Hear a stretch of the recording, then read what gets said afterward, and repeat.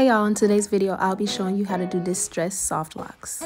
So of course you want to plait the hair first, and then you want to add that crochet lock to the middle of the braid, and you want to make sure to braid the whole thing down, because when they're taking their hair out, it's going to make it easier for them to take it out without cutting their actual hair.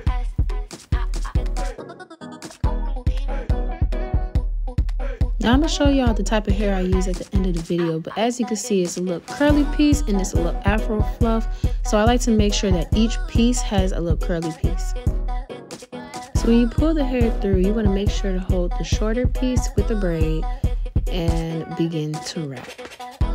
So when you begin to wrap, you want to make sure to do it 2 times real tight, like not too tight, but make sure it's tight enough to make it look like it's tight. And then you want to start wrapping down. You don't want to wrap around the base too many times, because that's how you get that fat base. So if you want to get a flat base, only wrap 2 times and then start wrapping down. You want to make sure that the hair is overlapping to prevent slippage. You want to wrap tight towards the top, but then you want to loosen up your wrapping once you get towards the end, because you want it to blend with the lock. You don't want it to be obvious of where you end your wrapping. And I'm going to show you guys how to seal your ends.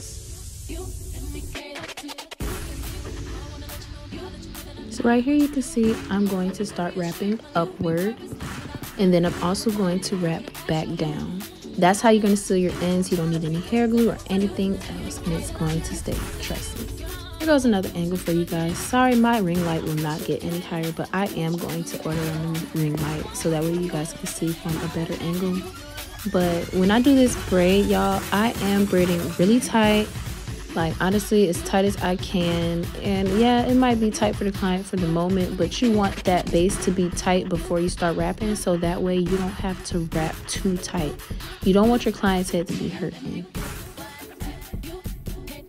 Also, please make sure to add your locks in this way. Do not add them to the base of the head. That creates way too much tension, and your client will be complaining about it being too tight. You shouldn't be putting the lock in the base of the head. You should be adding it in the middle of the braid. Also, if you made it this far in the video, please make sure to hit subscribe. Support your girl, because I'm on the road to 100K. Also, feel free to comment any questions or concerns you might have. And give me some video suggestions that you guys want to see, new styles you guys want to see. I'm really doing this for y'all, so let me know. Also, hit like if you learned something new, and make sure to turn on your post notifications bell so that way you can be alerted for my next video.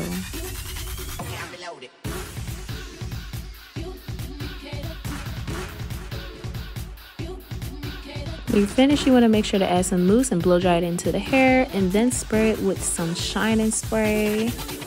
And there you go, we finished the style in 5 hours, y'all. So now the type of hair I used was the twisted up, and I used the locs for the locks, and we only used the 14 and 12 because the 10 was way too short.